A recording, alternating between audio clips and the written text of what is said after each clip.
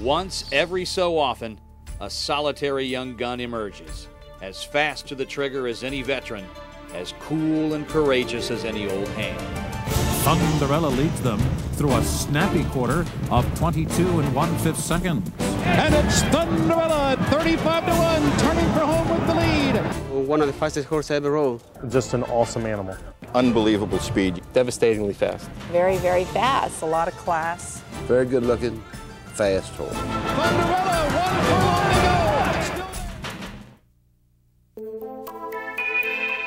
The young gun named Thunderello rose from the dust and heat of Florida, where the faster you run, the cooler you become. And in the spring of 2001, a chestnut 2-year-old named Thunderello blistered a breeze during the OBS Under Tax show and then stunned veterinarians who took a peek down his throat. And I was absolutely amazed at the size of his throat and the quality of his throat. A couple of years prior to Thunderello, my crew and I were all excited about a horse going through OBS named Silver Charm that had the same presence and had the same type of throat. They're in the gate. Fast forward to September 2001. And they're off. Thunderello breaks Saratoga and Thunderello's second race. as Thunderello rolls into the stretch. My first impression of him was pure speed. He could go 21 and change easier than any horse I've ever seen or had in my entire life, and could do it and continue to go on. Thunderello charging into mid-stretch. Thunderello, the young gun with speed to spare and a throat the size of Texas, blew away the field and his onlookers that September afternoon. Migliore has already wrapped on Thunderello. And when he came back and won his second race by 14 lengths and ran almost as fast as he did the first time, I just knew that this was a very, very special horse. You know, the horse himself was just devastatingly impressive. Migliore got off and, he just said, Scott's like the fastest 2-year-old I've ever sat on. And we're back live at Arlington Park. The sprint is next. A little more than a year later, it's October 2002, and the world's fastest horses assemble in Chicago for the Breeders' Cup Sprint. Number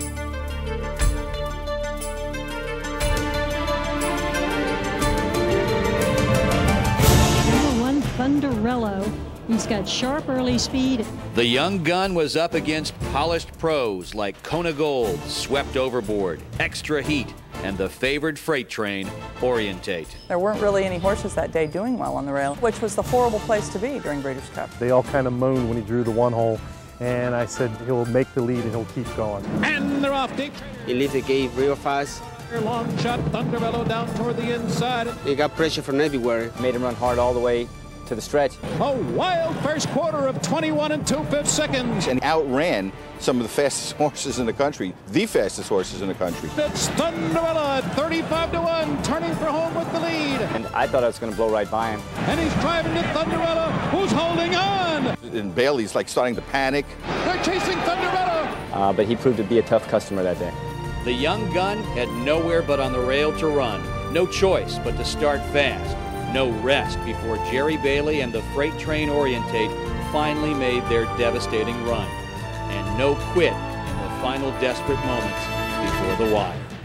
But it shows a lot of heart, too. A lot of courage. We call that class, and it matters. He is faster and can carry speed farther and more intelligent than any horse I'd ever been around in my entire life. Just an awesome animal.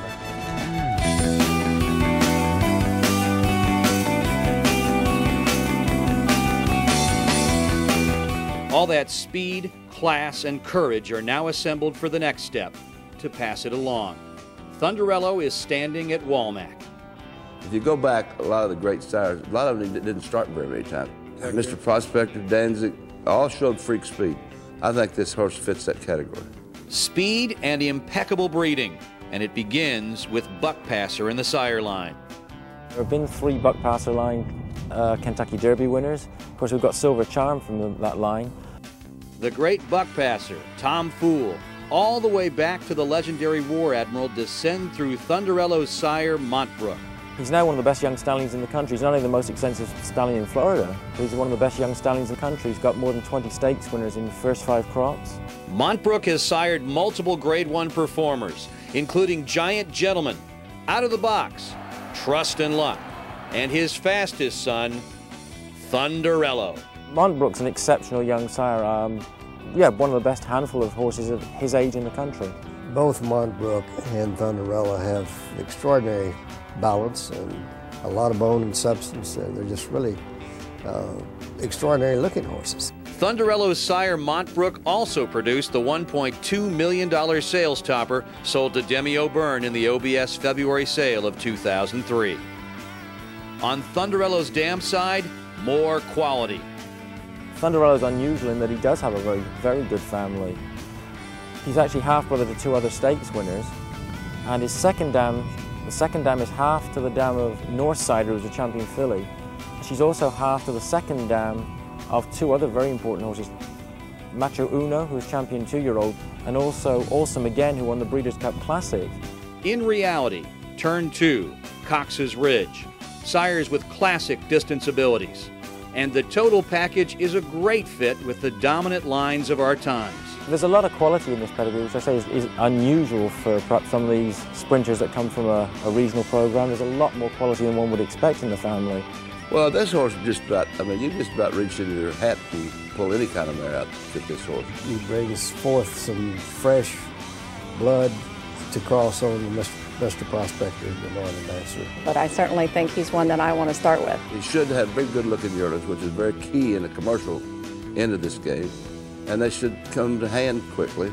And this horse has such a great attitude. He was the best sprinter in the country. He was faster than any sprinter around. Well, this horse has so much depth, and when you look at him, the longer you look at him, the more things you find that you like. Thunderello, fast and furious, and waiting at Walnut. I think this horse is a lot better than anybody knows. I'm going to breed to him.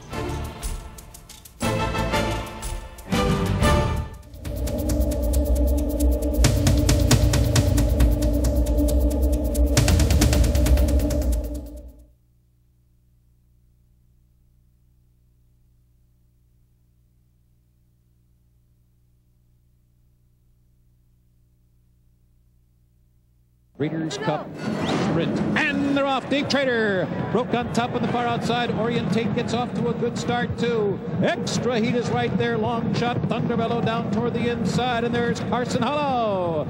And Carson Hollow has come away to lead this speedy field with Thunderello right there with their Extra Heat is third. And Orientate gets a good spot early. He's running in fourth. Day Trader on the far outside fifth. Crafty CT is racing sixth. And then it's Touchstone between horses seventh. Pelucan Queen is eighth toward the inside. 3 lengths Disturbing the Peace. Under a Ride is now ninth. Then Bonaparte. Kona Gold way near the back. He's 12 lengths from front running Thunderello. And swept overboard, has only one horse beaten. That is Long Shot, Wake and Noon. A wild first quarter of 21 2/5 seconds. And it's Thunderello at 35-1, turning for home with the lead. On the outside, here comes the favorite Orientate, and he's driving to Thunderello, who's holding on. Thunderello, 1 furlong to go. Still there, 3/4 of a length. Orientate, full out, driving second. Kona Gold, Crafty CT. They're chasing Thunderello. Orientate is surging here beneath Jerry Bailey. Here's the wire. Orientate wins in the final strides to defeat Thunderello.